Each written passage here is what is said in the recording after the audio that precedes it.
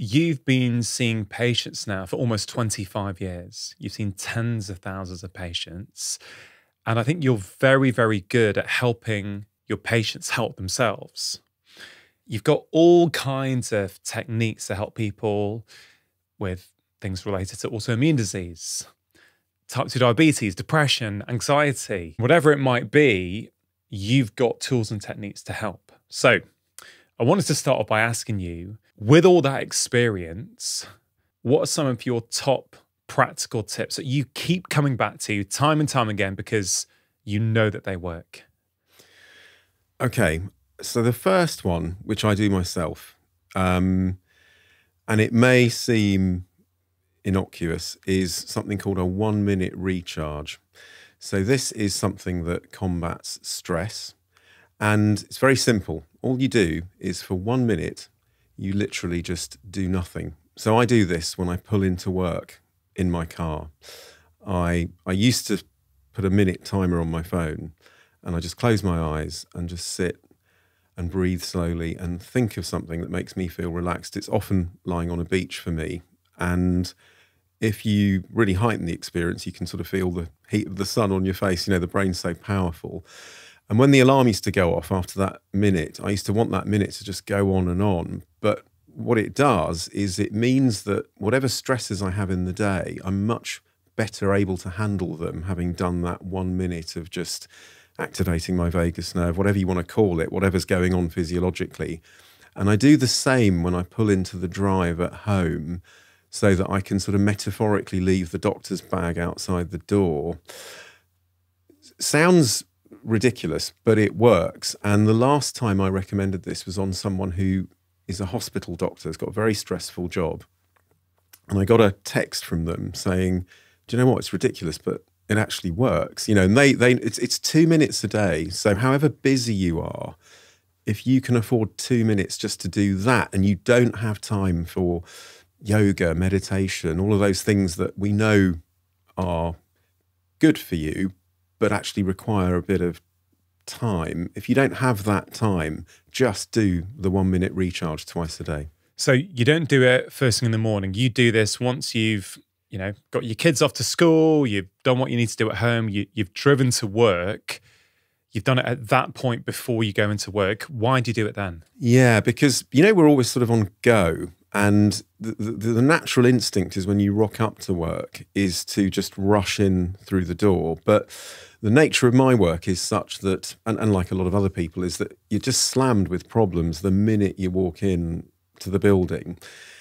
And if you're on a if you're in a state of, fight or flight, or you're rushing around and your heart rate's up, then that will just, that stress that you're being hit with will just sort of exacerbate how you're feeling. Whereas if you're calm to start with, your ability to handle those things, mine certainly, is better. Because the days I don't do it, which is rare, but occasionally I forget because I'm just late or something, I really notice it. Things irritate me a little bit more, or my patience isn't quite the same. And it's the same at home. You get home at the end of a long day and it's suddenly like the washing machine's broken down again, or whatever, something else has happened. And those things stress you less. It's a very simple practice that pays a lot of dividends. It's 2 minutes a day. Yeah.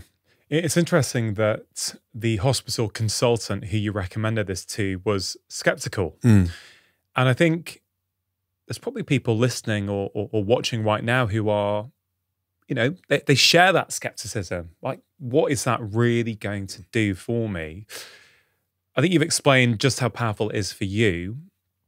For that person who's skeptical, just talk me through, or explain it as if you were explaining it to a patient, what would they do? Right? Let's say they, like you, are driving to work. What are they doing? Is it, you mentioned silence. A lot of people don't know how to sit in silence, right? Their mind starts rushing, so what about music? What about a guided meditation? Help us understand how exactly you do that. Yeah. So those things like guided meditation or music, they're absolutely fine.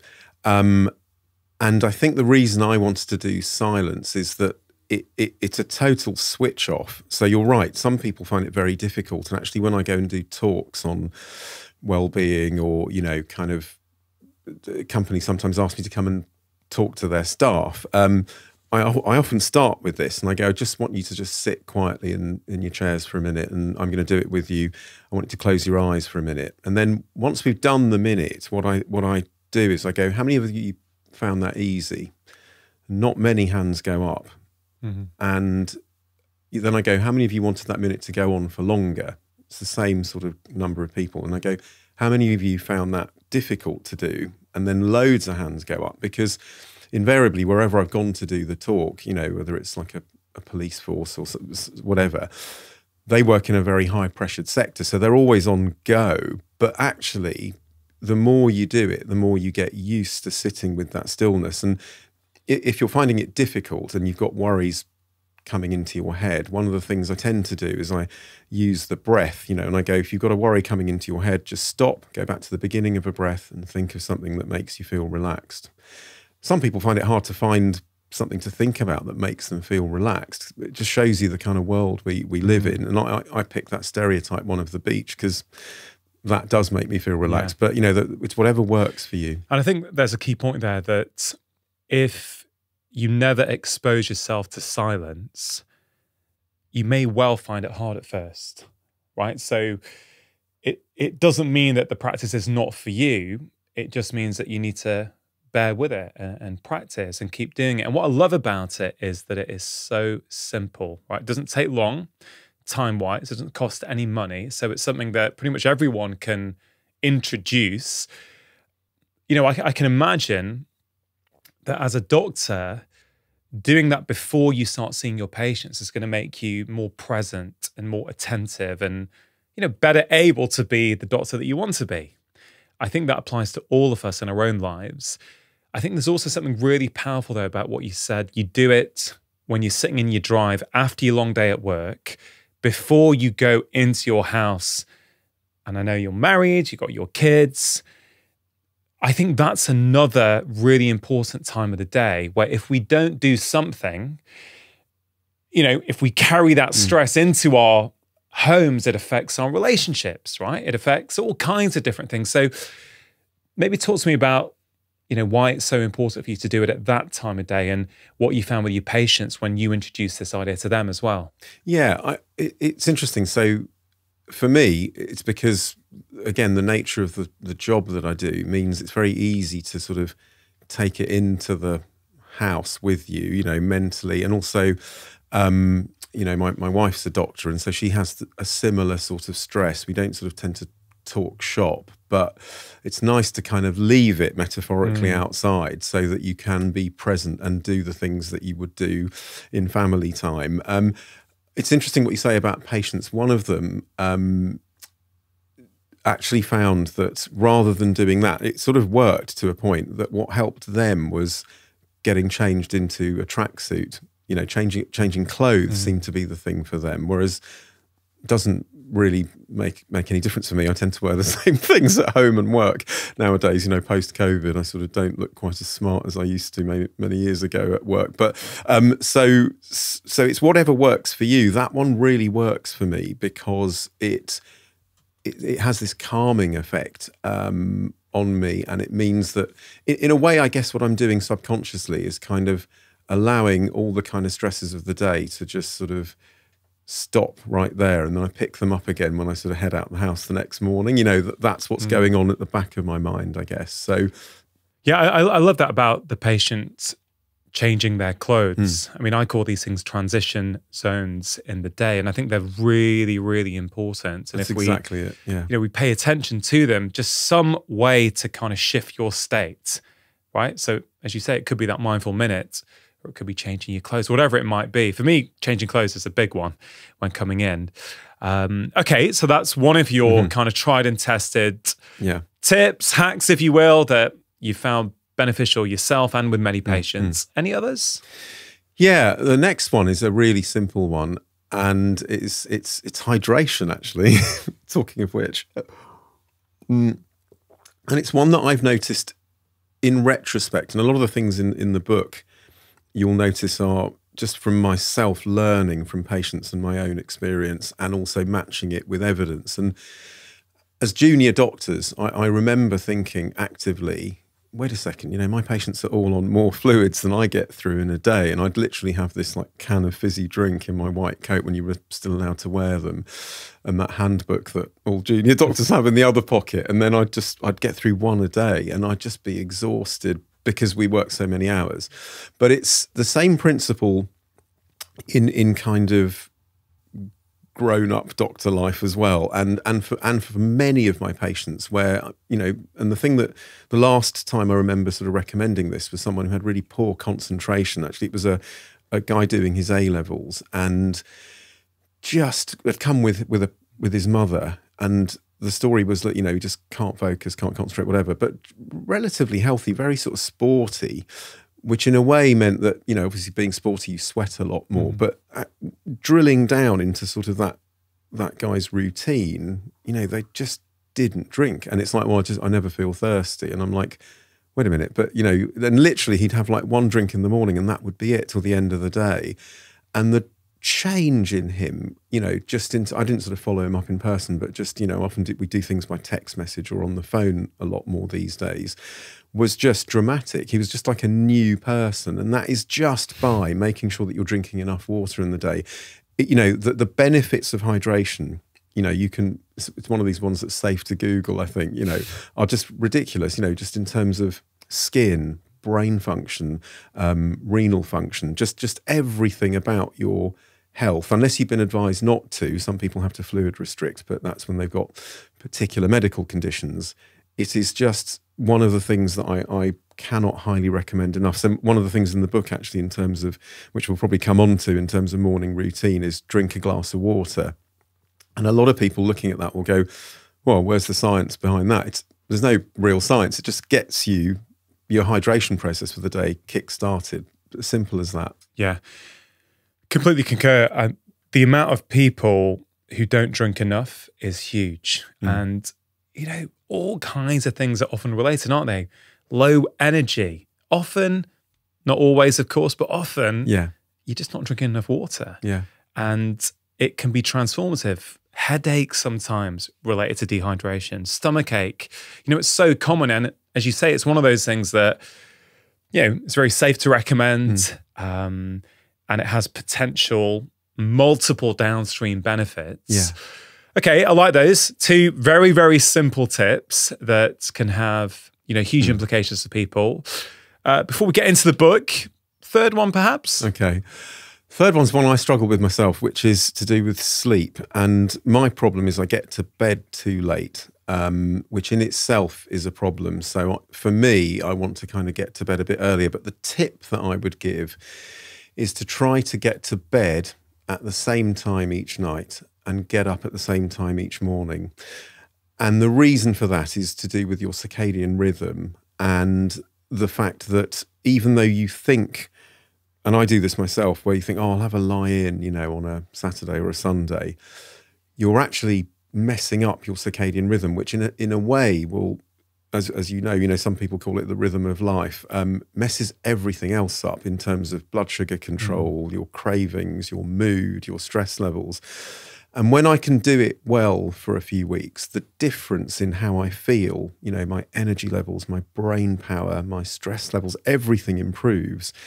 And, you know, as we come on to what's in the book, you know, as you know more than anyone else, you know, all of this stuff is interconnected.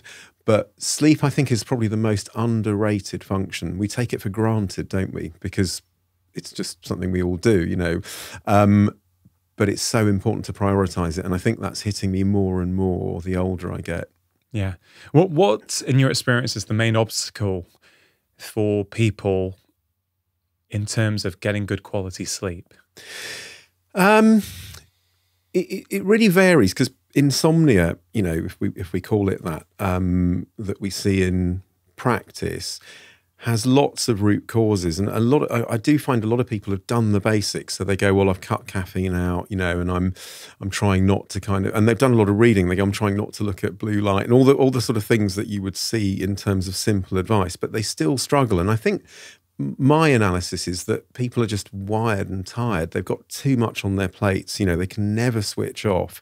We're living through difficult times anyway, where people have just got a lot on their minds, whether it's just from what they watch on the news or whether it's what's going on in their own lives. And often it's just, there aren't enough hours in the day for a lot of people I know to do what they've got to do, whether it's work or whatever. So they're not getting that ability to switch off. And again, going back to the first tip, that sort of 1 minute recharge, you asked me a minute ago whether I do that first thing in the morning.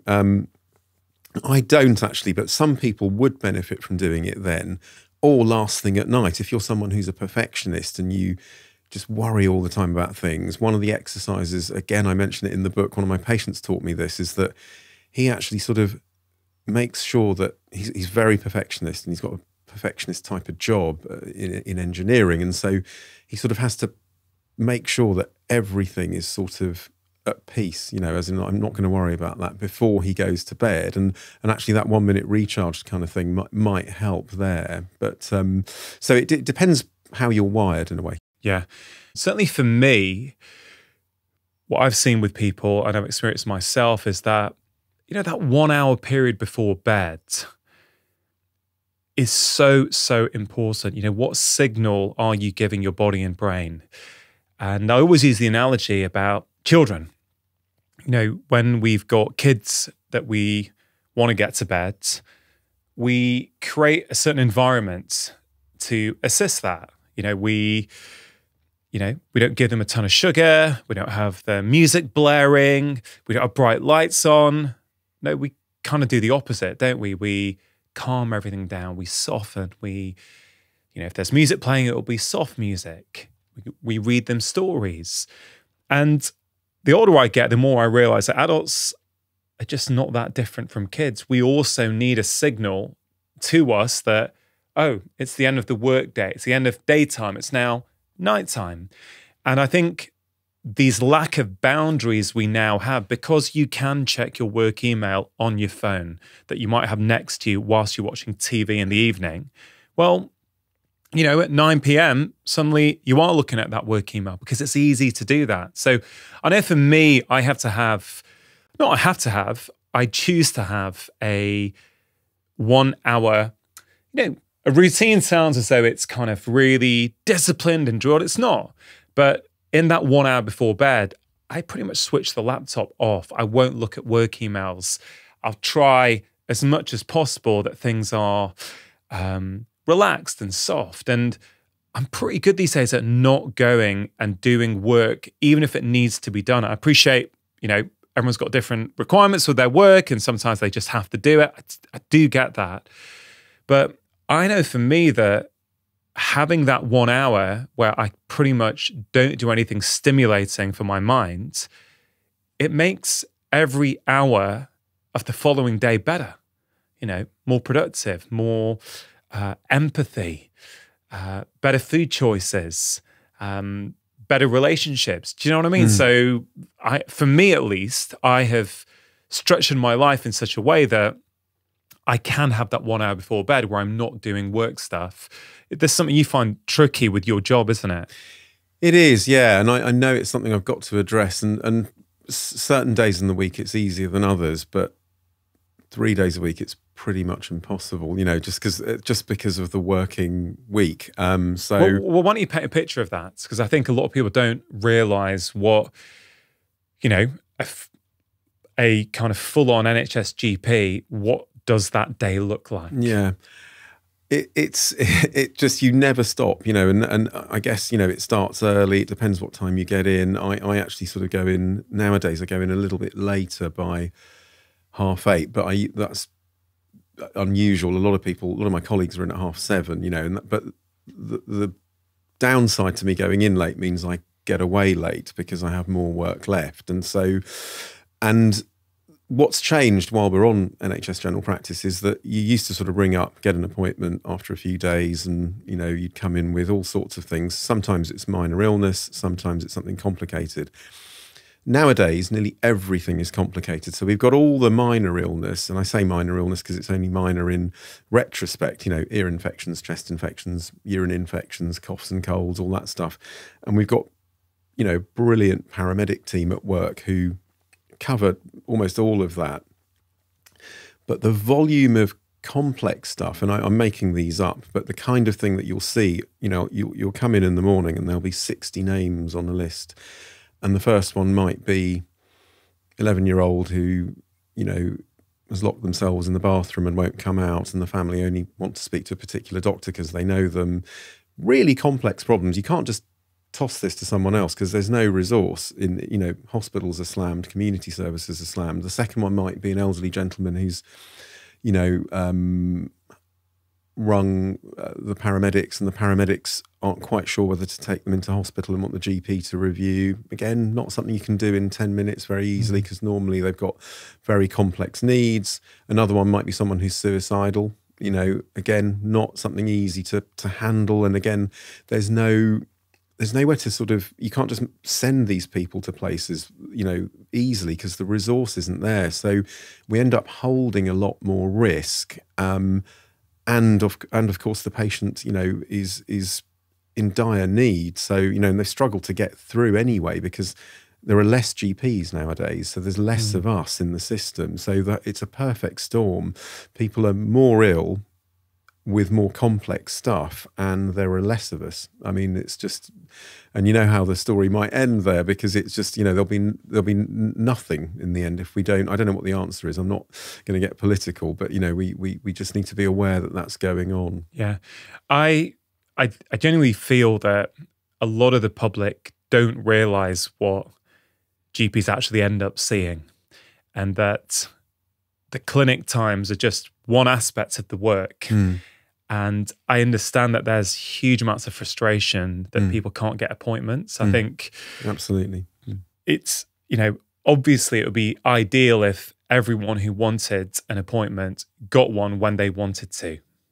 But as I've mentioned many times on the podcast before, I don't know a single GP who works in the NHS who is not overworked, probably close to burnout in some way, and the workload, the stress is impacting, their personal life, their relationships, the amount of time they have with their family. And again, I understand that it's not just unique to GPs or doctors. There are loads of professions who are in this boat as well, teachers, nurses, just to name just a few. How frustrating is it for you when there are negative headlines about GPs and there's that whole narrative, they're just lazy, they're not seeing enough patients? What does that feel like for you? Yeah, all of us want to do a good job, but we are under-resourced, and it's very, very disheartening because you're doing your best in really, really difficult circumstances. It's interesting, actually. I went to my mum's GP surgery the other day, which is down the road from where I work, and I went to pick something up, a form, and I was having a chat to the reception team member there, and what's interesting is when you walk into the building, because it's relatively empty, you think, there's no one here. You're not. How come it's so busy? How come we can't get through? And the stress, of course, is what I just told you about the 60 names on that list. They're names on a screen, but they're really complex problems. And if you suddenly sort of put those names on a screen in the context of an A&E department where everyone's got scrubs and there's beeping machines and stuff, and more serious stuff going on behind the curtains, like heart attacks and stuff that goes on in resus. It suddenly seems more serious because you're in that setting, and because primary care is a bit more close to home, and when you see that the waiting room's not full, you just assume that there's not much going on, but actually behind those closed doors, you've got a battered GP who's just got 100 very complex problems to solve in a day. I've said this before, but I was trying to explain to someone the other day that sometimes, I've had, not recently, but I've had up to 100 letters to read in a day. in terms of stuff that comes back from the hospital. Each one will have an action for me. The ones that don't have an action just get filed into the patient's notes. And then you've got an action like, please tell the patient to go and do this, or please can you arrange this. But also the implication of not doing it. Of missing something. Yeah, exactly. Yeah. You know, that's the thing, isn't it? You talk about those names and the wide variety of things that can be on that list. Just take one, that person who's suicidal. We all know what that's like when you then have to deal with that, and almost everything else becomes secondary because you're trying to deal with an acute problem with some really potentially dire circumstances. And you can't just fit that narrowly into, oh, I've been allocated 5 minutes for this call, or, exactly. You know, it's suddenly you could still be there 45 minutes later, 50 minutes trying to talk to people, trying to find out what's the right thing. And then, of course, your existing work is still there. Yeah. I don't want this conversation to be, you know, a negative thing about general practice or the state of things at the moment. There is a problem. There's not enough doctors. Yeah. We also recognize that patients are very frustrated. They can't get the help that they want. One of the things I think is fantastic about your new book, The Health Fix, is that it's very empowering for people. And I think it's really, really needed, Ayan, at the moment, because, as you say, a lot of people can't get help. But I think what they'll find when they read your book is that there is a lot that they can do to help themselves. Do you know what I mean? Yeah, I hope so, yeah. That's one of the reasons for me writing it. If you can't sort of find tools to maximize your well-being in an easy way, you know, then you're not in trouble, but you're going to struggle to sort of find help easily. I think that's the thing, you know, for lots of reasons, as we've just discussed. Now, one of the core concepts you talk about in the book at the start is this difference between systems and symptoms. What do you mean by that? What I mean in the book is that symptoms, which can be anything from, you know, just anything that you feel is wrong as a human being, you know, pain in your hands or bloating after meals or headaches, you know, those are symptoms, aren't they? Symptoms often, but not always, but often come from the fact that one of your biological systems in your, you know, biology has effectively started to malfunction or gone wrong, one or more systems. And those systems are your gut, your immune system. There's a big overlap between the two because a lot of the immune system's in the gut. Your musculoskeletal system, your nervous system, your endocrine system, which is your network of hormones, and your cardiovascular system. And if you think about those systems, they're all sort of working at the same time, but they're all communicating with each other. So a really simple example of this is, you know, I've done this countless times, you know, when I was a student. If you stay up really late revising for an exam, have 10 cups of coffee because you've not quite done enough, and then you have no sleep all night and you go into the exam at 9 o'clock in the morning, if you think about what's happening to your gut, your heart rate, your brain, you know, your stomach will be churning, your heart will be going at 100 at least, and, you know, you'll have a banging headache. Those, what I've just described there, are three systems, you know, which are intercommunicating with each other, but also slightly malfunctioning because you've done the wrong thing for the last 12 hours or so. And in many ways, that process of your systems malfunctioning, that was an example of, you know, a one-off because you stayed up all night and had too much caffeine and, you know, you're stressed. But that happens in slow motion to us as time goes on. Your systems can begin to malfunction. And in the book, I describe it and use an analogy of the water leak. So, you know, imagine your shower leaks, you know, and so there's lots of options for this. You can either sort of see the brown patch on your ceiling and paint over it. Not a good idea. Because if you do that, what's going to happen is that the water keeps leaking, and then eventually, you know, think of the systems in your house, exactly the same as in the body. You know, you've got your Wi-Fi, your electrical system, your plumbing, you know, you've got carpentry, all sorts of things. You know, that leak will start to sort of leak down into the wall, then mold will set in, then it might leak into the light switch on the ground floor and affect your electrics. You know, so one system going wrong can then start to affect other systems, just like that example I gave you about staying up all night and what you'd feel in, your heart and your head, and so it's a bit simplistic, but it's a key concept because. And what I don't want is people rushing off to their doctors going, "Oh, I've got a bit of a pain in my finger. I've heard it can be a problem with my systems." No, that's not it. Because there's a difference between things that happen overnight and things that happen in slow motion. But if you generally sort of got a persistent symptom, like for example, migraine headaches is a classic one.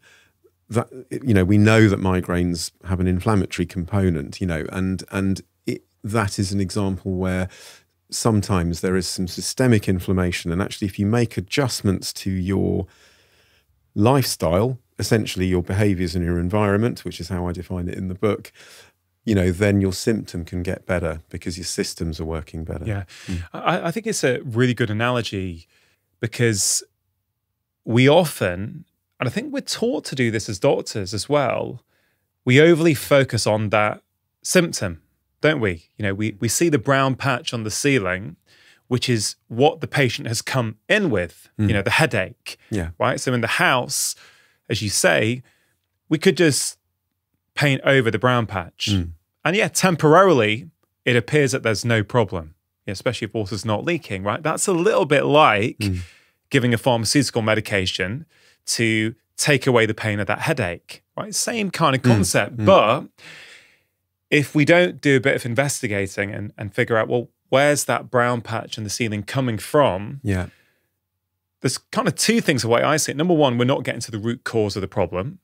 Yeah. But number two, as you pointed out, not only are we not getting to the root cause, we're allowing that issue to keep going, which in turn, as you say, can start to affect other things in the house. So, using the house analogy, your Wi-Fi is not working.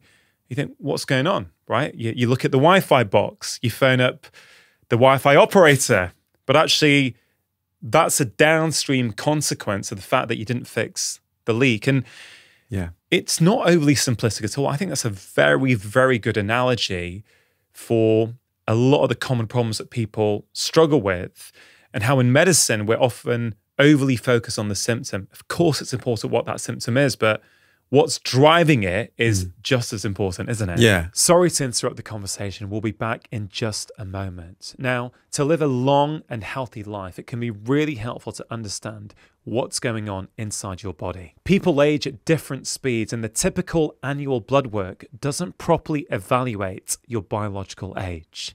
But InsideTracker does.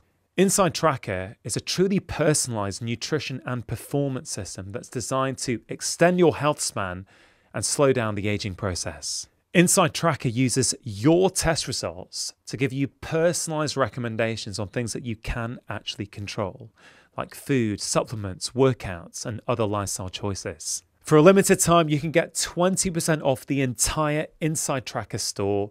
All you have to do is click on the link in the description box below and use the discount code LIVEMORE. Absolutely right, and I think that's the thing. You've nailed it, really. I mean, that's what this is all about. It's about looking upstream, and actually, what the book is sort of about is it's a toolkit that allows you to improve your health in simple ways by understanding the story of yourself.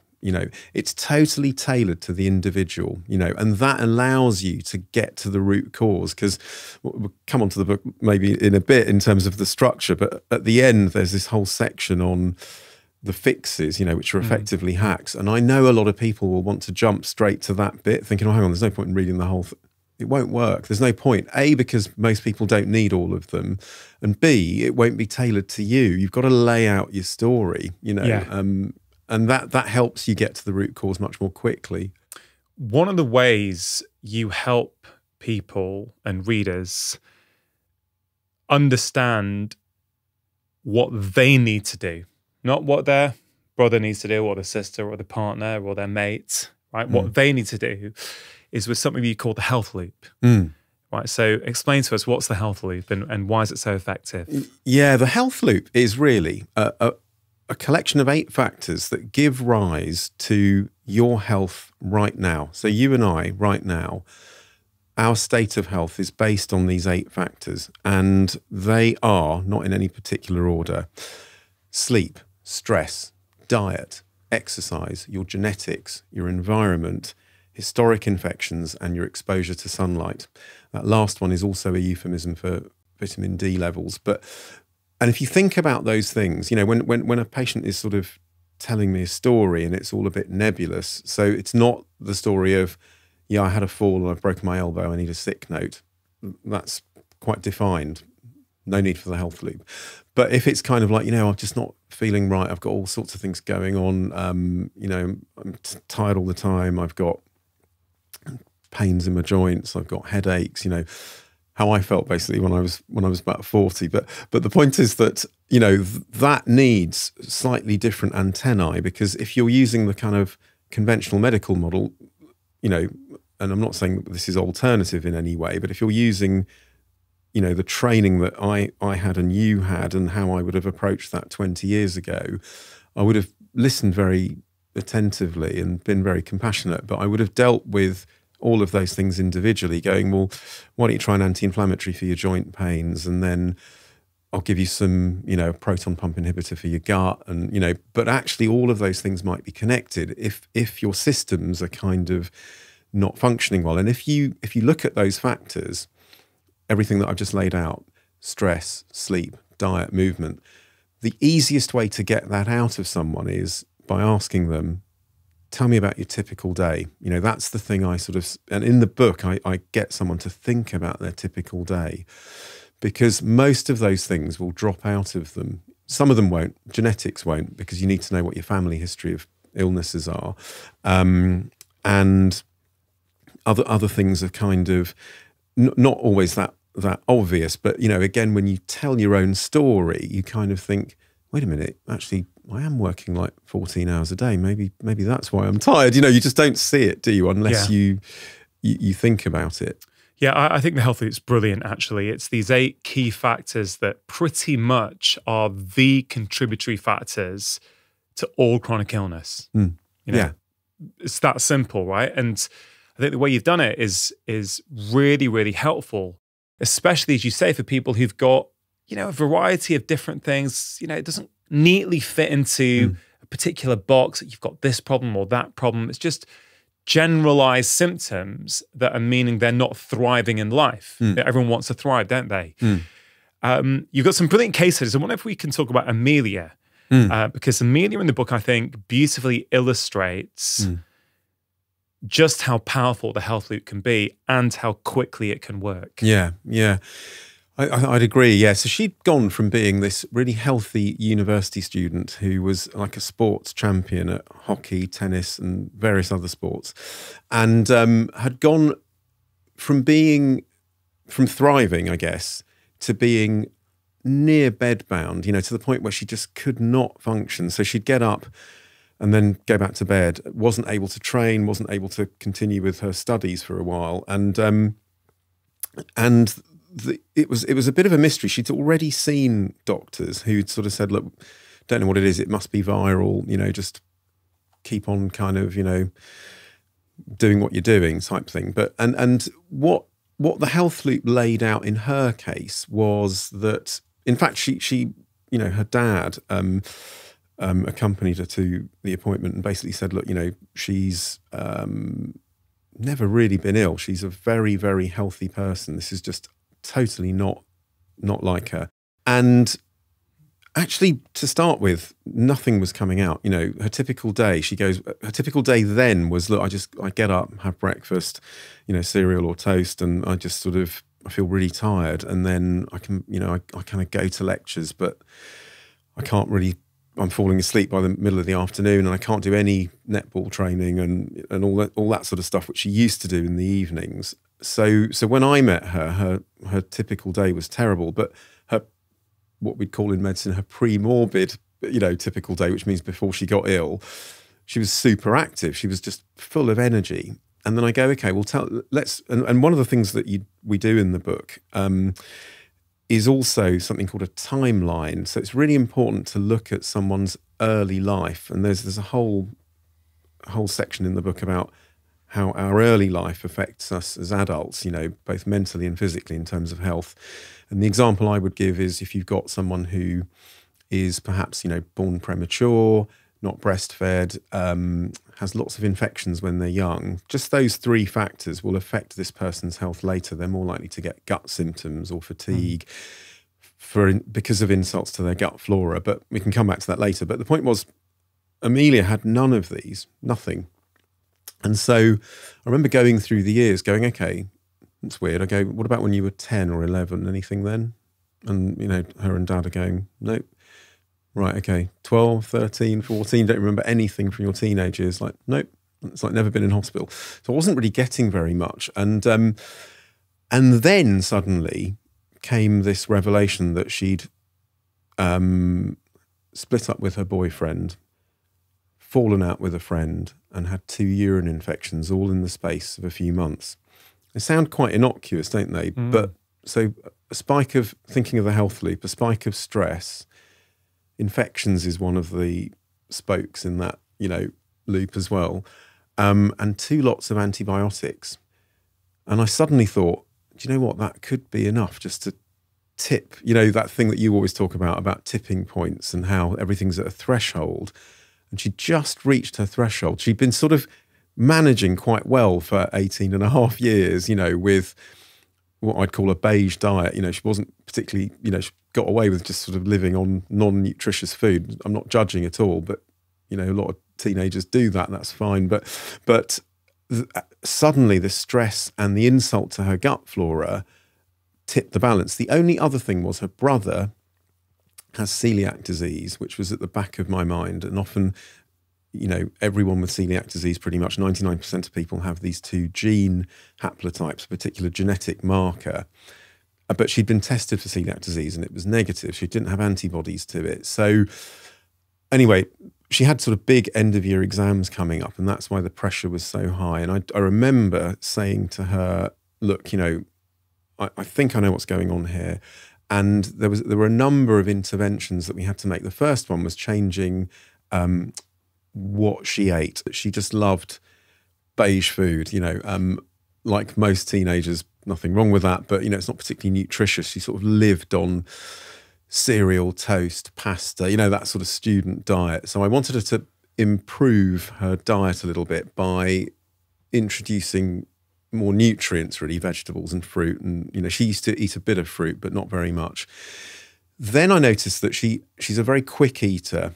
And one of the concepts in the book is how, what, and when. It's not just eat more healthily, it's how you eat, what you eat, when you eat. And there were 2 things that stood out. One was that she liked snacking before bedtime, which is a bit of a disaster because it disrupts sleep and, it's just not good for you for lots of reasons, because you end up with a high spike in blood glucose and then a high insulin level while you're asleep.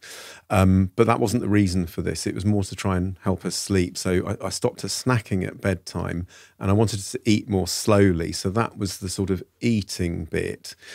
I also detected that she was quite stressed. There was a lot of pressure on her in terms of exams, and she's obviously a top-level sports person. So I asked her to do nothing for 5 minutes a day. When I say nothing, it's a bit like my 1-minute recharge, where you just zone out and kind of do something to kind of make yourself feel relaxed. So she was quite up for this, but hadn't really realised that she doesn't get any downtime. She's always on the go. She's quite competitive. And the last thing, because of the story of the antibiotics, I figured her gut flora were shot, and so I put her on a probiotic, something called Lactobacillus GG. It's the one that most of the studies are done on, if people, look it up online. And really that was it. And what was remarkable was that very quickly, within a matter of weeks, she was almost back to normal, having been in this state of feeling unwell for 6 months. And I remember thinking about this at the time, and she's really a case of evolving autoimmunity. She was on this march towards autoimmunity, and people will sort of say, well, you can't prove that, But the alternative was that she was being labelled as someone that might have chronic fatigue. That was what was going on with the doctors she'd seen already. They were going, well, maybe you got chronic fatigue. I don't know. Maybe it's post-viral. All this kind of conjecture, and just thinking about what she did there to help herself. It's all in the story. So you've got this very well person who suddenly has a couple of, blips in terms of stress, relationship breakups, and then has 2 urine infections, which people get all the time, 2 courses of antibiotics. Bear in mind that 1 course of antibiotics can sometimes wipe out, they can't tell the difference between good and bad bacteria, so they wipe out all the good stuff, all the good bacteria in the gut, which is effectively the food for our immune system. So in a lot of people, it doesn't affect them, but for her, it obviously did, and that triggered a number of things. Her symptoms were fatigue, bloating, lack of energy, and also some sleep disruption. Everything, a little bit like people who get COVID and then end up with long COVID. They get all of their body systems just seem to be affected. They get this dysautonomia, and actually Amelia had that. She kept sort of, I don't think I talk about it much in the book, but she was feeling faint and kind of dizzy and all of that sort of stuff as well. And what was going on there? Well, there's 3 things really. One is, we haven't come to the bit about her brother having celiac disease, which we can come back to, because that may be relevant. So one of the things that her new diet did, it sort of removed, she's a real all or nothing sort of person. So she went all in and kind of removed all the beige stuff. So she was, but that also meant she wasn't really eating any gluten. And I do wonder whether she has the gene for celiac disease, because, there is a group of patients that I see at work who react to gluten, but they come up negative when you do a blood test for antibodies to gluten. And those antibodies, the ones in the gut, anti-TTG antibodies they're called, they only really measure whether you're making antibodies at that moment in time, but they don't tell you whether you've got the gene that say everyone, but 99% of people who have celiac disease have a particular gene variation, these called HLA-DQ2 or HLA-DQ8. And sometimes what I'll say is, okay, look, often it's children and the parents are going, look, why does she get a bad tummy? And why is she sort of so grisly every time she has gluten, even though she's negative for celiac disease? And I go, well, she might have the gene. If you've got the means, get a DNA test done. I don't know with Amelia whether she ever did that, and I don't know whether she's got that gene, but it's definitely something in the background. But so often, if you do have that gene, then you've got a choice, because you can either think, right, well, we're just going to avoid gluten altogether, because that way we guarantee you don't end up with celiac disease. But if you don't, then there's a 10 to 20% risk that you will develop it at some point in your life. But a bit of a side. Well, this is super interesting, and I just want to back up a minute, Ayan, because I think this is a very powerful case, right? So, young lady, 19 years old, comes in to see you with a variety of different symptoms. Her life is literally falling apart. Her concerned dad brings her in and says, what's going on here, right? She's knackered, struggling with motivation. She's got brain fog. She's fainting. She can't concentrate. She has some sleep disturbance. But modern medicine can't put her in a neat little box, right? We can't say, oh, you have this condition. Now, I know from reading it in your book, I think, that you ran some blood tests because, of course, fatigue can be many different things. So the first thing you did was just double check all those medical things first, right? Yeah. Which she aced. They were totally normal. She had several sets of bloods. It's important, this, actually, because there are some medical reasons for fatigue. And in fact, doctors, we call it tired all the time, TAT. When we write a blood form out, often we'll put that as a shortcut. Things like anemia or an underactive thyroid or type 2 diabetes or sometimes something a bit more mysterious like Lyme disease might be the cause, or glandular fever, another very common one. I mean, these are they're not exhausted by any means, or vitamin D or vitamin B12 deficiency. And again, relatively, I say common, but often that will come up, but they didn't. So they're all ruled out. They're all ruled out. Yeah. So at that point, okay, there's no obvious medical, in inverted commas, cause for this. Yeah. And I think this is where there's a real knowledge gap in medicine.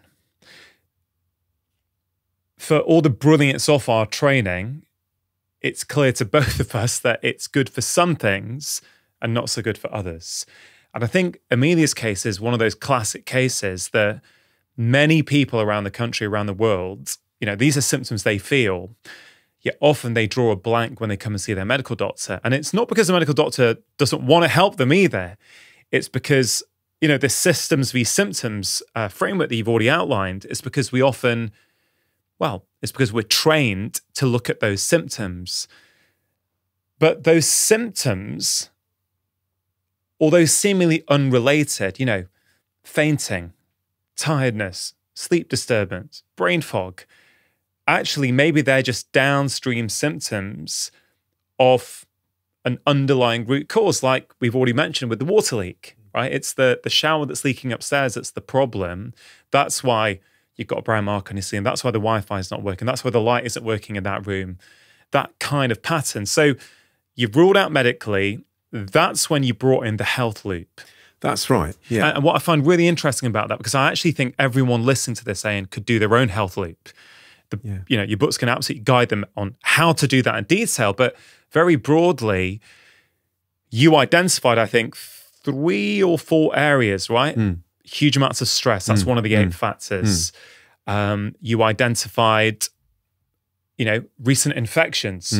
So a second one of those 8 factors. Yeah. You identified a pretty, an average sort of beige diet. Third one. And then you also identified, or you were suspicious of genes because of her brother's celiac disease. But what it does is it gives you as a doctor, and it gives people who are doing it on themselves, it gives them somewhere to go, right? Instead of being lost, what does all this mean? You go, okay, let's just look at it. These are the 8 factors. Oh, there's 4 that are lighting up here. I can start addressing them, or I can start addressing one of them. At its core, mates, it's that simple, right? So let's go back to Amelia, because you brought some really interesting things there, right? You changed her diet, you gave her a probiotic to sort out her guts, you helped her manage her stress. Obviously, you didn't do anything for her genes. No. But you mentioned in the book that she gave up gluten by accident, which I found really interesting, this concept that she gave it by accident. So let's just hone in there for a second, because this concept of evolving autoimmunity, I think, is really interesting. I don't think it's something I've spoken about much on the show before, right? I think listeners to this show are aware now that, by the time they get a diagnosis of type 2 diabetes, that process has been going on in the body for at least 10 years, right? By the time they get a diagnosis of Alzheimer's dementia, that process has been going on for maybe 30 years, right? So these things don't just happen overnight. But what you're saying with evolving autoimmunity is that autoimmunity also does not happen overnight. It is a process. It's the end stage on a continuum. And what you're saying is that for some people, these vague symptoms, if we don't get on top of and start to help people with, they are going to keep evolving, this evolving autoimmunity. And as you say with Amelia, with that genetic history in her family as well, it may well have ended up with a diagnosis of autoimmune disease 5-10 years down the line, right? Yeah, absolutely. And you're right. And I think going, one step back from that, if you're lucky, and actually, if you look at the factors in the health loop, if you don't have any genetic predisposition to autoimmunity, and you never had very bad glandular fever as an infection, because viruses can prime you for autoimmunity. And if you haven't got any of those risk factors, and you're relatively lucky, and you do all the basics right in terms of sleeping, eating, and exercise, and all of those things, you'll probably be okay. But that's not real life, and most of us are primed. You know, I am definitely, because I had something called dengue fever years ago, and you know, I don't want to go into my own story at this point, but I talk about it briefly in the book at the beginning. So you're quite right. You can lay out the story for yourself so that it tells you exactly where to focus, and I think that's the point. You know, rather than this scattergun approach of, because there's so much info out there these days, isn't there, in terms of public health messaging. But when it's you yourself with problems that are not being resolved, or you're slightly stuck, then you need a different lens and a different approach. And this is just a very logical, very sort of, easy way to lay it all out for yourself. Yeah. Let's just complete the loop on the triad, the three things that are needed for autoimmune disease, because I think that's going to help make this really, really clear.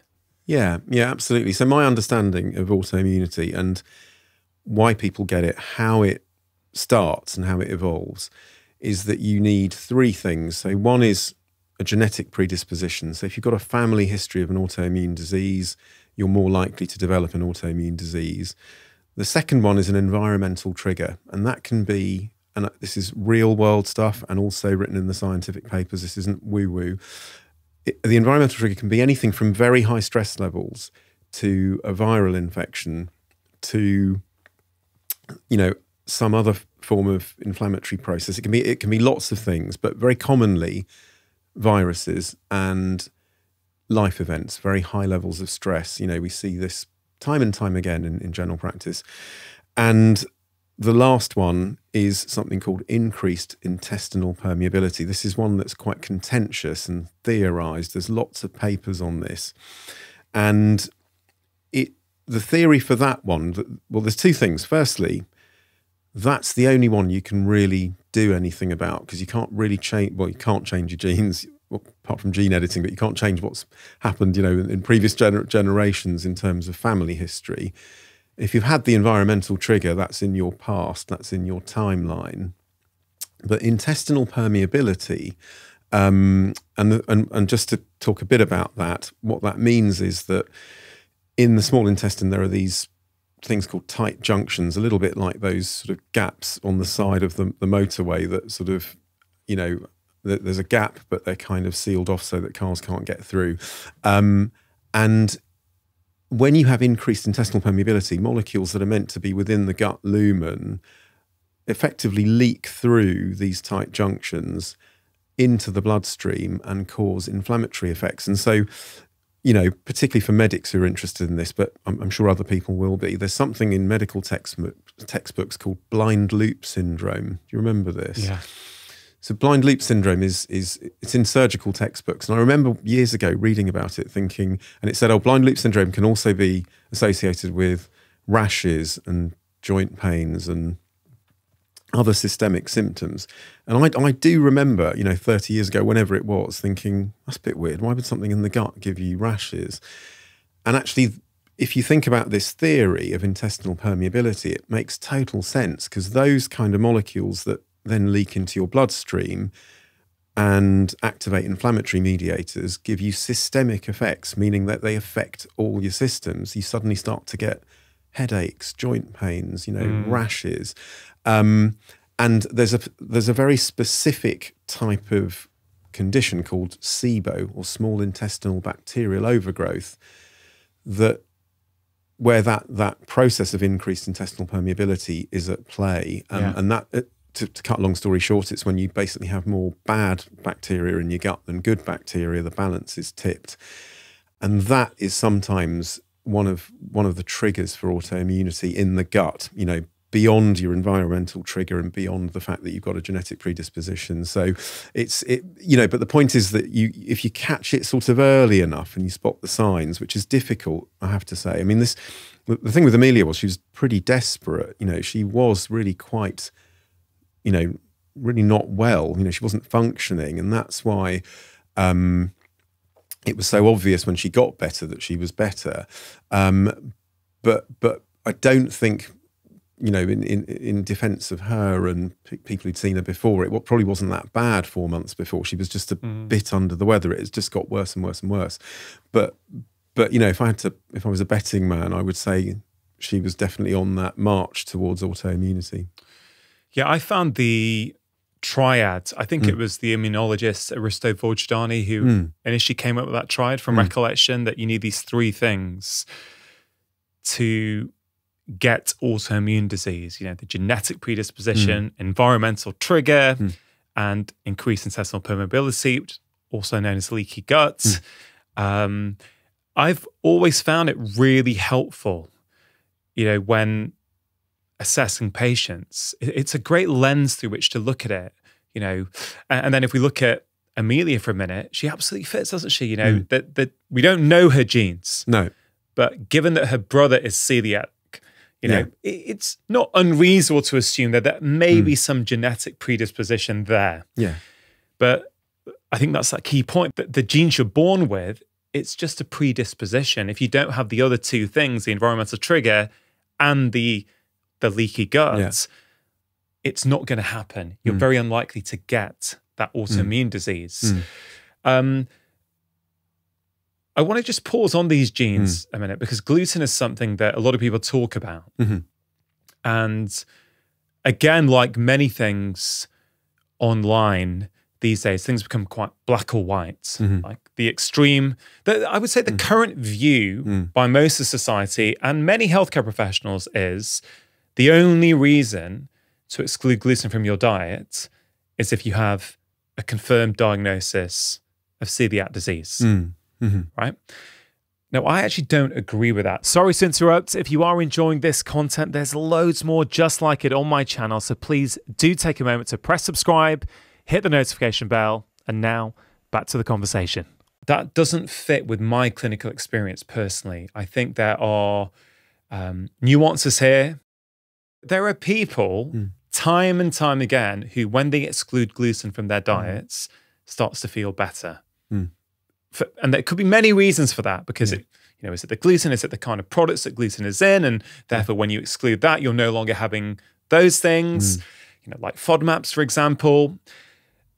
But do you know what I mean? How do you see this? Yeah, no, I agree. The problem is that there's a sort of perceived wisdom in the scientific community that is quite sort of rigid and concrete. I do touch on this in the book, and there's a whole bit on the importance of evidence-based medicine, but also when there's no evidence, you know, how ridiculous it can seem. And but going back to what you said about, is there a reason to exclude it if you don't have celiac disease? So, for example, patients with Hashimoto's disease, which is a thyroid condition, it's an autoimmune thyroid condition, do very well on a gluten-free diet. Why is that?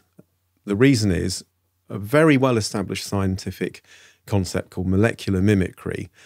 And what that means is that the proteins on the thyroid gland resemble gluten in terms of their shape. Just imagine it's this shape. And that means every time, so just to clarify, Hashimoto's disease is when you make antibodies to your thyroid. So you've got antibodies attacking your thyroid tissue. But the thyroid tissue looks like gluten to the immune system. So every time you eat gluten, guess what? Those thyroid antibodies will be activated, and you'll again get this flare up of thyroid symptoms. And so, you know, it doesn't work for everyone, but certainly that group of patients, if they go on a gluten-free diet, feel a lot better because they're not getting the antibody response as much. Molecular mimicry is something that's it's very well established. A really well-known example of this is oral allergy syndrome and allergy to birch pollen. So if you're someone who eats fruits and then your lips swell up, you're probably also allergic to birch pollen because it's exactly the same thing. The actual shape of the molecules are so similar that it tricks your immune system. It's a case of mistaken identity, effectively. So I don't agree with that. I think there are instances where a gluten-free diet would benefit. The other group I see it in are people who have, you know, I get this a little bit. So I can eat certain types of gluten, but other types really just honestly, it's like I've been poisoned. I've often wondered why it is, because I don't have celiac disease and I don't have the gene actually for celiac disease. Really? Yeah, because so I don't have them. So why do I react to it? Who knows? But the point is I do. And I think for me, it's because my environment, my autoimmune trigger is I had dengue fever in my 20s, which is quite a nasty virus. I was very, very ill with it. And viruses prime your immune system. Not all viruses, but they can prime your immune system for autoimmunity. So Epstein-Barr virus, which is the one that causes glandular fever, or human herpes virus 6, HHV6 is another one. Very common virus, but in some people prime you for autoimmunity. And then all you need is another trigger. So, my own illness, which I describe in the book, was a mixture of that, no sleep, I say no sleep, but almost no sleep for 3 years, and then a huge spike in stress. And just those three things in my health loop were enough to just tip the balance for me. So, yeah, that's the way I like to look at it. Yeah, there's so many interesting points there, Ayan, which I think are really worthy of discussion. You said something that I think is incredibly powerful, which is, I don't know why I'm sensitive to certain types of gluten, but I am. That's good enough, right? But, when someone then says, well, you don't have a diagnosis of celiac disease, you shouldn't be excluding it. There is no reason to do it, which people say, like really well-respected scientists say. To me, it just shows a complete lack of real-world understanding of what actually goes on in people's lives. It's all very well to study something in the lab or in the scientific journals, but why I think the approach that you've outlined in your book is going to help so many people is because it's based on real-world clinical experience. We all know that feeling as a doctor, any healthcare professional, when there's a patient sitting in front of you in pain of some sort, they're struggling with their life, whether it's Amelia as a 19-year-old or someone older, they can't think properly, they've got joint pain, they've got anxiety, whatever it might be. And often the science doesn't give you the answer of what to do, right? Yeah. That's the truth. It's like, you use the science to help guide you, but ultimately you go, well, okay, what's relevant for this person? And then there is also something about clinical experience and clinical expertise. Going, what? This patient reminds me of that one I saw last month who this works for. And it's not the science is not important. Of course it's important. Do you know what I'm getting at? Yeah. It is. And I think practitioners, they have their own internal sort of gut feeling and evidence base. And I think that the difficulty is that science, is advancing, as we know, but with it there are a lot, what this book isn't, and is almost the opposite of is apps and aids that sort of tell us about things like heart rate variability and what's going on, because data is king, isn't it? I mean, data is just so amazing, but it can be quite confusing if you can't put it into context. And I think if nothing else, this book puts your health into the context of your life more than anything else that I think is out there. Yeah. We mentioned a health loop. You also mentioned something called a timeline. And I just want to reiterate that doing a timeline on a patient is incredibly helpful, but do not on yourself. Yeah, right? It's amazing, isn't it? If someone was just to sit there for 20 minutes and do their own timeline and plot out everything, all the big moments in their life from childhoods, I think people will see patterns. And it's just incredible when you with a patient sort of go through their story. Now you need a bit of time to do this for sure. And you can almost see the realization in them when they go, oh yeah, I used to get ear infections all the time. I was on antibiotics every 2 months when I was a kid for 5 or 6 years. Then this happened when I was 14. And then my parents got divorced at this point. And then, I got sick just after that.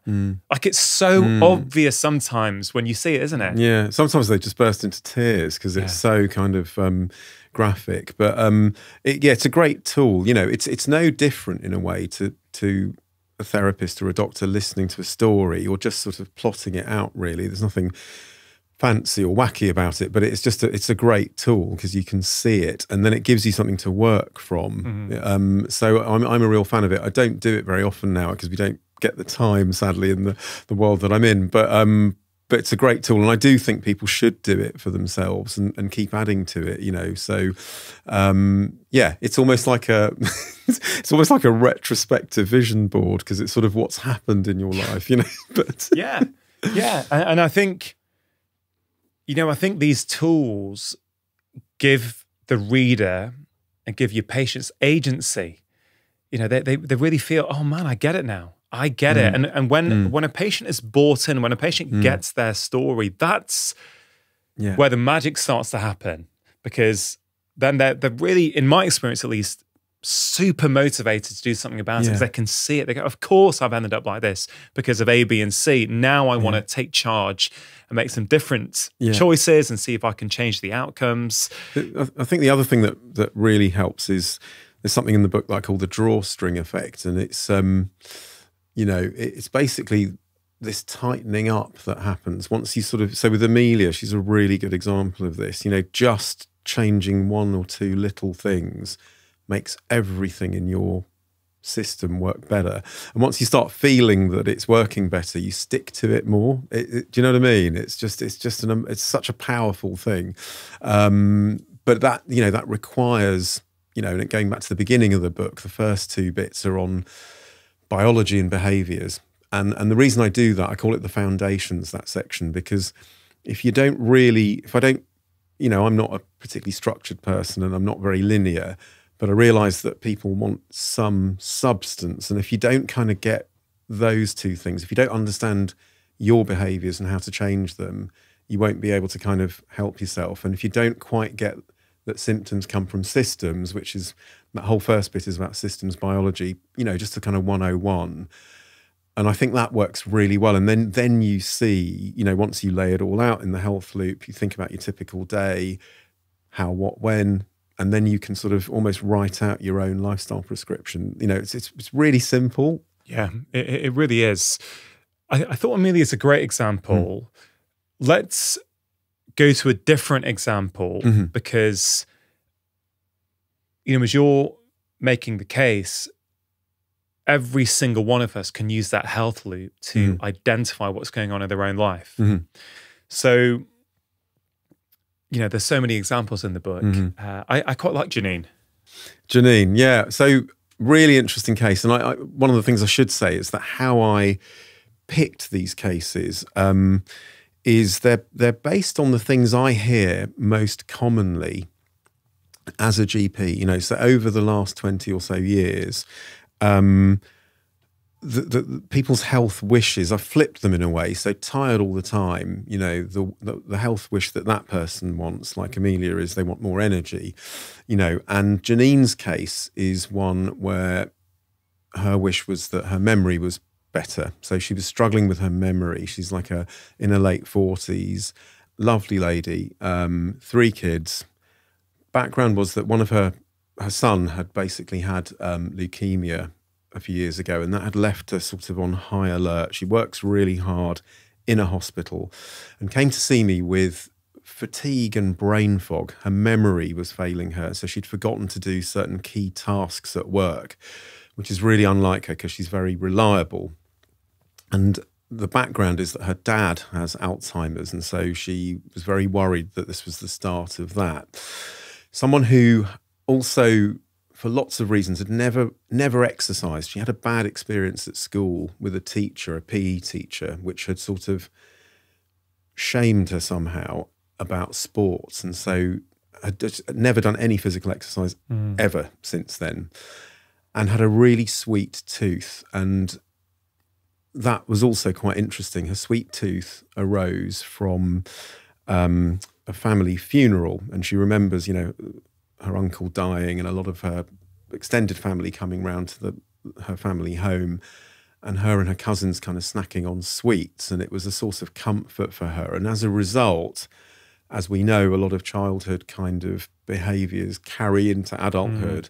She was someone who was just trying to kind of cope as best as she could with, you know, sweet, milky cups of coffee to keep her going all day, and had just run out of resources. She'd even had a brain scan because she was so worried about her memory, and she works in a hospital environment anyway, so had managed to arrange that. Nothing on the brain scan to worry about. So she was a bit broken because she, you know, single parent, 3 kids. Her mum helps out a little bit. Really nice lady. And what was interesting was what laid out in her health loop were those things. The genetics bit was her dad has Alzheimer's. Her diet, high sugar, you know, a little bit of stress around her son because she worries about him a lot, you know. And actually, if you've ever had any kind of experience like that, you know, a child with leukemia who suddenly gets a fever, it's you know, you rush straight into hospital pretty much, you know. So she's always on high alert about him, and never done any exercise at all, you know. So those are the main things in her health loop. Where do we start with that? Well, you know, she's busy. Her typical day means that she gets home, has to make dinner for the kids, help them with homework, all that sort of stuff. And, you know, part of me was thinking, you know, she's sort of in her mid-40s. Could she also be perimenopausal? Possibly. Did a load of bloods, and actually it showed that she was pre-diabetic. So, which didn't surprise me, but it really sort of slightly scared her, I think, you know, because, you know, especially, you know, she wanted to be around for her kids, and once you sort of realise that you might be on the journey to a particular disease, you want to take steps to stop that. So the first thing we sort of agreed was changing the how, what and when of her eating. That was definitely going to be quite a big part of this. And also the fact that she's, you know, exercise. Tell me a bit about that. You know, why could you imagine yourself ever doing any exercise? And she's like, well, it's just not, I don't want to join a gym. I don't want to, you know, and actually the thing that absolutely worked brilliantly for her was something called Couch to 5K, which is an NHS app. It's absolutely brilliant. It starts really gently with walking and builds up to a 5-kilometer run. So there were all these things going, you know, in tandem with each other. And she found it hard. I mean, she wasn't massively, she was motivated because she knew she had to do, you know, something, but she found it very difficult, particularly if you've got a very sweet tooth. Anyone with a sweet tooth will know it's really not easy to suddenly go from having a coffee with 2 sugars to a coffee with no sugar. It just doesn't taste right to that person because your taste buds are used to the sweetness. So for her, you know, something called the ideal framework, which I mentioned at the beginning of the book, is what she used. So, you know, literally sort of identifying what she wants to do. That's I. D is defining what it is that she needs to do. E is engaging. A is activating. And L is looking back and patting yourself on the back saying, well done. And you know what? She managed it. She did the Couch to 5K. She struggled a little bit with the sugary foods, but the more she did it, the better she felt. And bit by bit, her brain function got better. And her fear, which was actually, look, you know, does this mean I've got Alzheimer's?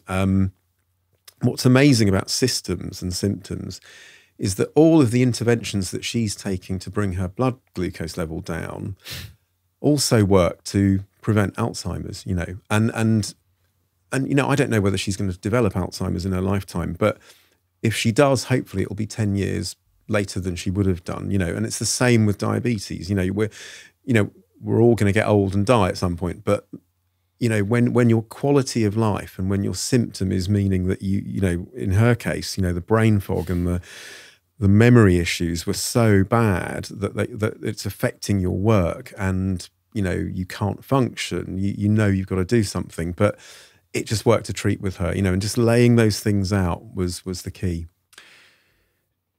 It strikes me that these approaches, I mean, you've shared 2 cases so far. I know there's a ton of cases in the book, which, you know, people are going to be able to see themselves in at least one of those cases. I think that's what's so clever about it. People are going to go, that's me. Wait a minute. That's exactly what I've got. This is not the typical approach. It's certainly not the approach that we're taught at medical school. And it's still not the typical approach that most doctors will use with their patients. And again, it comes down to this symptoms versus systems. We in medicine typically will practice symptom-based medicine. What's the symptom? What's the name for it? What's the disease label? What's the treatment? And again, as we mentioned, that has value.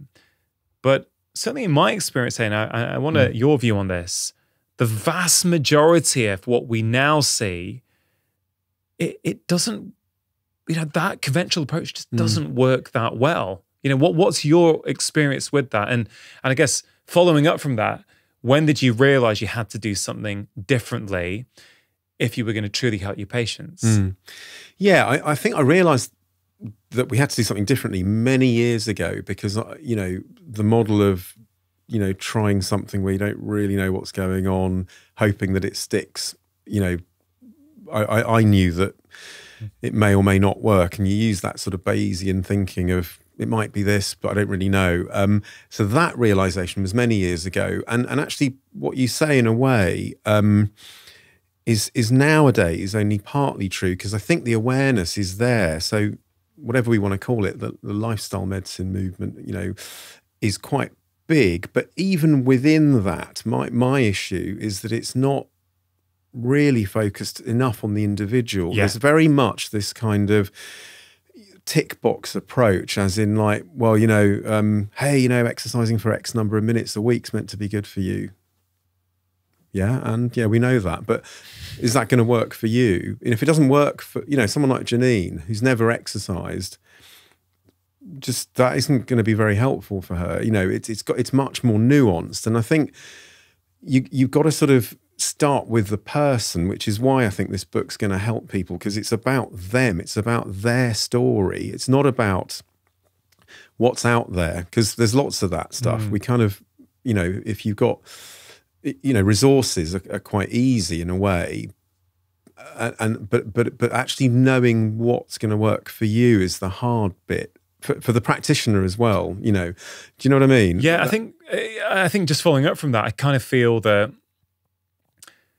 a lot of the time we as humans are drawn to our kind of favorite area. Some people are foodies, right? Some people are very careful about their diet. They like to try and eat well. Yeah. So if they're going to have any health complaints and they feel that the way that they're living their life is contributing, they may feel, I'm going to go straight to my diet. And actually, I found that a lot of the time, hey, your diet's already really good. That 5% improvement in your diet, which you're trying to make with all that effort, I don't think it's going to do much for you because you're neglecting the chronic stress in your life with the fact that you're sleeping 5 hours a night. And I think that's what your health loop does really nicely, is it just shines a light on, these are the areas I need to work on. Exactly. Right? Doesn't matter what the influencer on Instagram said or what my friends said. Actually, no, these are the 2 or 3 key areas in my life that if I put a bit of attention there, they're going to work. So I think that's worth highlighting. The other thing I like about the health loop and the way you've written about it is that this is an iterative process. It's not just a one hit, is it? No. It's something you can do, make some changes, and you redo your health loop. So maybe can you speak to that a little bit? Yeah, that's a really good point. And it is iterative. The first thing I would say is that, anyone who's been through this process, and I know I'd say maybe 100 people have done this kind of process, either through, myself or themselves or, and anyone who's made changes to their health that by analysing their routine and laying things out will know how great it feels to feel better. The problem is twofold, really. One is that we're all getting older, and that means that the expectation bar gets raised so high by often the person themselves, thinking, yeah, I feel fantastic, but I want to feel even better, and then it's like, well, hang on, compared to how you were feeling 6 months ago, you are doing amazingly well. But some people want to go to that next level, and I think at that point it then is a case of really drilling down. the type of apple that you eat rather than just eating an apple, you know, but hey, that's fine, you know, horses for courses. But you can do the health loop again and again and again and keep refining it, and you'll just find, you know, other things that just pop up where you think, oh, you know what, actually, the way I was doing press ups, you know, was making my shoulders ache, and I've just modified it a little bit by splaying my hands, or just little micro, I call them tweaks in the book, you know, and they're quite important. Sometimes, you know, things starting to kind of fade. Yeah. So it is iterative. You can just do it again and again and again and again, and hopefully just feel better and better.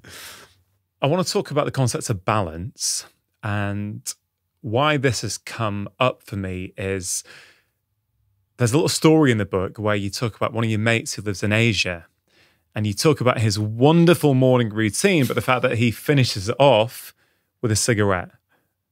Yeah. So perhaps you can share that story and share your conclusion from that, because I think it really speaks to balance. Yeah, it's so funny, this, because he was telling me what he does every day, you know, like not it wasn't a consultation, it was just a sort of a normal conversation about whatever. And it was like, oh, you know, in the morning I get up at 5 o'clock in the morning, I stretch, you know, and then I go for a run, I come back and I drink a load of, like, you know, fresh filtered water, and then I either do some yoga or some meditation, and then I sit on my balcony and I have a smoke, and I'm like smoking a cigarette, you know, nothing else, and I'm like, what? You know, it was like this record scratch thing. I wasn't expecting it. I was like, oh, I thought you were going to say you have like a fresh fruit platter or something, you know, which he does anyway, but it just didn't fit. And I go, and he goes, and he even said to me, he goes, look, it's therapeutic. I'm literally just sort of sitting there, just looking out into the desert. And I'm like,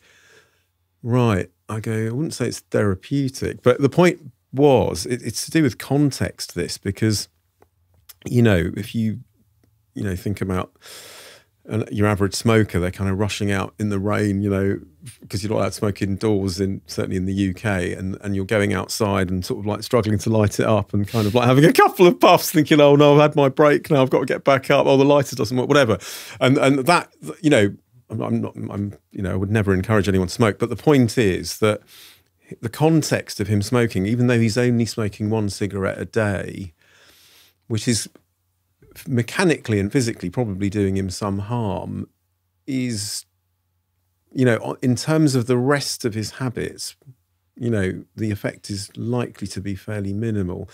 You know, as in, I guess what it boils down to, a real hardcore scientist would go, oh, we want to study the effect of having one cigarette a day, is how a scientist would look at it. But and that is totally different depending on your genes and how you react to cigarette smoke and toxins and stuff like that. So in itself is slightly flawed, because you just don't know with anything what the effect of something's going to be on the individual. But I guess the point being that you don't have to be perfect, and no one is. I mean, I myself probably do about 60% of what's in my own book, which isn't that high, you know, and why that doesn't matter so much is that if we go back to the very beginning of this conversation and you asked me about my tips, just doing hydration better will make you feel X% better. So that's one out of about maybe 10 things that come up from your health loop. Do you know what I mean? So actually it's that whole drawstring effect. The more you can do, the better you feel. And there is a threshold. And, you know, you might say to me, well, hang on, what's in your health loop now and what are you doing? Well, at the moment, touch wood, not very much. Sleep actually is definitely not great, but as in I need to address it. It's not that I don't sleep well, I'm just getting to bed late, and that's having an effect on me craving certain foods and, you know, all that sort of stuff the next day. So I do need to do some work, but the time I'll really pay attention is when things slip a little bit more and I think, hang on a sec, I really need to kind of, you know, think about my environment. You know, environment's a massive piece, you know, and a lot of people don't realise that they've got a load of mould in their bathroom which is making them cough or whatever. You know, there are things that will just pop out. So yeah, balance is really key. You know, you can't do everything perfectly, and you know, it's not possible because none of us are perfect. Yeah, I think that's a a really important message, actually. I think it's very empowering for people because all of us are bombarded with more and more things that we could do. And I'm, very, very aware of this, having a health podcast, posting regularly health tips on social media. I'm aware of this, that, there's a lot of information out there. You don't have to do it all. Coming back to the health loop again, just to reiterate, I think what's great about it is it will help you identify which area you need work in. So, for example, if you're already moving your body well for you in the context of your goals and in the context of your life, you can see a new Instagram post from someone about the benefits of this, latest exercise or this machine or that, and go, yeah, okay, great, but I'm okay in that part of my health loop. Yeah. I don't need to worry about that. I can read it, I can enjoy it, I can absorb it, but that's not for me right now. What is for me are these two things that I've identified, which I think is really powerful. Yeah. And in that example that you mentioned of your friend who lives overseas, it reminds me of a couple of patients who I saw in the past who would have a sugar in the coffee on a Sunday morning. But I remember thinking, hey, you know what? You are thriving. You've made all these phenomenal changes. Your diet is absolutely incredible now. You move regularly, you're sleeping well, but your vice, if you will, is this, cappuccino on a Sunday morning with 1 sugar in it. And again, like you said, I'm not encouraging people to do this, but I do think sometimes we need to take a step back and go, well, in the context of everything else in that person's lifestyle, is this really a problem? And for this particular individual, it really wasn't. Do you know what I mean? It was almost, potentially, it was the vice that allowed everything else to work. And that's real life medicine. That's kind of getting away from the textbooks and the ideal stuff and the scientific research papers. It's like, well, this combination is working for this person. And I think this is a pretty good place to sort of start finishing off this conversation, because I feel that's what your book does so brilliantly, I think, is it helps people personalize the changes that they need to make, that they want to make. They're empowered to kind of do it for themselves, right? Yeah. It's not like, oh, follow this because I've told you to do this. It's a very different approach, which I think is going to be much more effective for people. Yeah, I think I really do hope it does that. I mean, in essence, what the book does is it takes you and your life, not anyone else's, you as an individual, all the elements of it. And this is why it's all about understanding yourself, and it lays out anything that might need addressing through the health loop. You think about your typical day, you lay out your timeline, which looks at your past medical history and your life to date. And then you look at the bits that jump out from the health loop and apply how, what, and when, if that needs doing. There are other tools in the book called Drill Down and Diary Up. You may need those, you may not. And what that all enables you to do is write yourself a lifestyle prescription. And that is just a very simple list of things that will change your health for the better, given what you've already done with all this info that you've got. And that's it. It's really simple. Simple, but very, very effective. I think you did a fantastic job with the book. I think it's going to help so many people. If people want to follow you online, where would you direct them to? Instagram, Twitter, LinkedIn, and Facebook. I've got a Facebook page as well. Okay, fantastic. And you've also got a podcast. You want to tell anyone about your podcast? Oh, definitely. Well, the podcast really is what this book does, I think. And the podcast is called Saving Lives in Slow Motion. And it's a bite-sized podcast, which is just me. There's no guests. And it's like 10 to 15 minutes on various topics that kind of affect us in our lives, and I think will be interesting.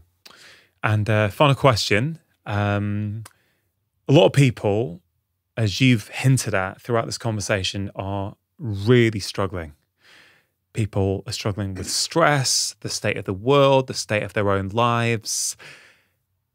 We've covered so many tips today. There's a ton of tips in your book. But if you were going to leave people with one final tip, one thing to think about, what would it be?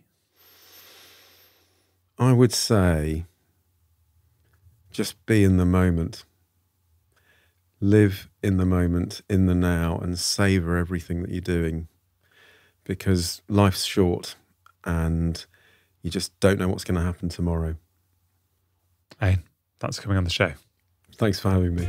If that conversation resonated with you, here is another incredibly powerful one that I really think you're going to enjoy. Addiction is the most human thing there is. All addictions, they're attempts to gain pain relief, emotional pain relief for something or another. Then this whole society is so expert at selling us stuff to fill those holes temporarily. This is the whole ethic of this culture.